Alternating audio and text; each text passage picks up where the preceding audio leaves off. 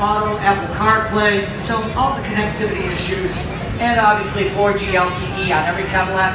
7 devices can be active at the same time.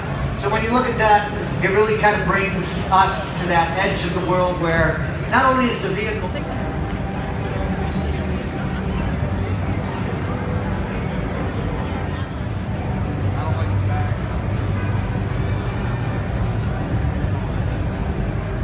not practical,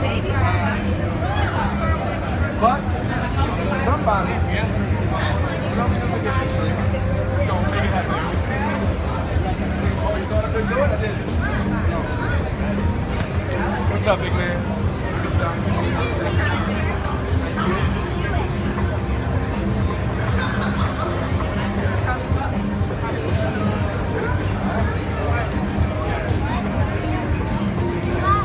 How you doing, sir?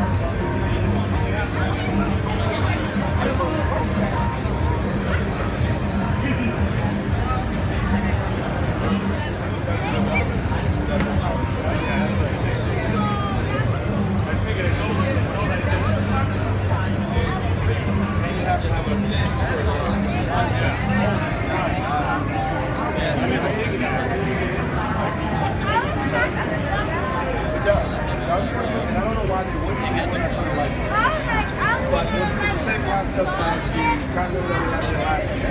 So they can have the best one. But they get their production, so just showing off.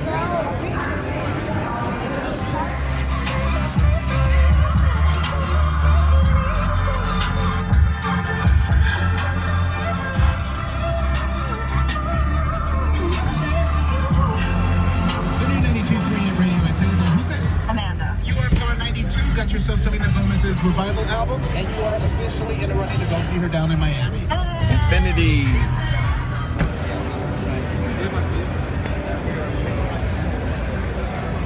We'll see if we can get up in the morning. I don't know time we're on the way out. We'll see if we can get you some. I will buy you. $29.99.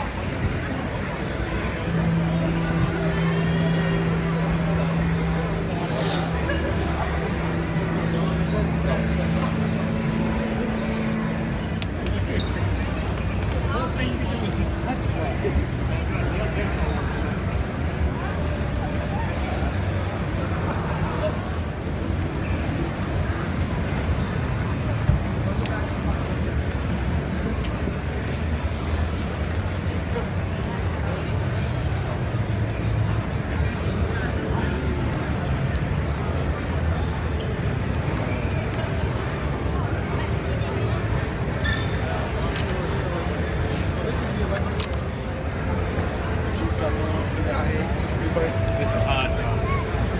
It's electric.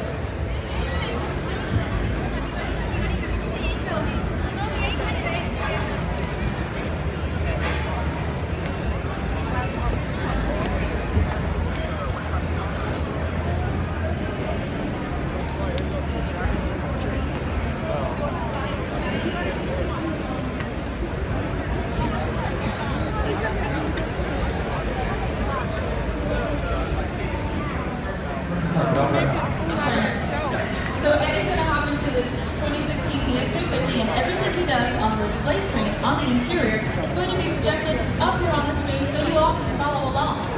Well, we're just using an iPhone for this demonstration. Now, it's going to give us access to the Lexus app suite.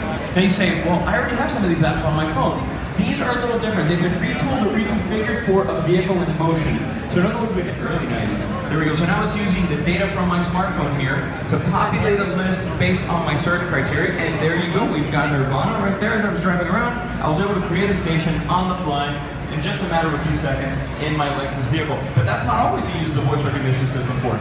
Not only can we use it for music, we can also use it to find a destination on steering wheel. Eddie's going to be Coffee. prompted by the system. He just said coffee. The wheel is spinning a bit. It's very, very useful for you as well. What else do we have? We have movietickets.com, we have Open Table, we have Yelp. All of these things